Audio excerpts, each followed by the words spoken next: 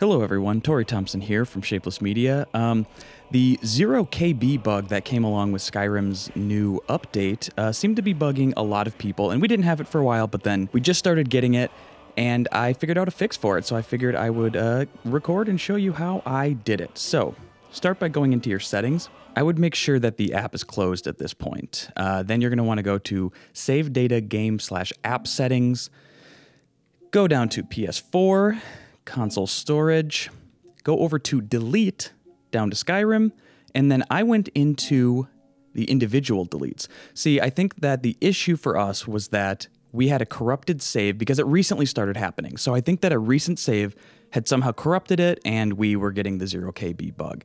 So I selected all of them down to the last save that I knew was clean, I knew didn't have the KB bug. So I go ahead and you can just delete those. Beautiful.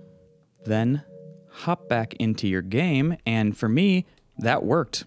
When we were having the issue with the bug, it used to be that you couldn't wait, it would give you an issue, it couldn't autosave, you couldn't generate any new saves whatsoever, but this just seemed to work for us. I should also mention that we do not have the paid Anniversary Edition update, we have the free one that they gave you that comes with the 4 Creation Club mods, but I think this is worth trying if you're having the issue. Just, you might have to go back further than I did because I caught it pretty early, but go and delete the individual saves back to when you were sure you had a clean file and see if that works for you.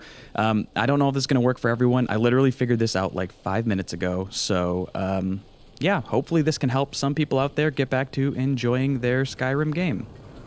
Oh, and also because of this, Shapeless Skyrim this week is going to be late. Sorry.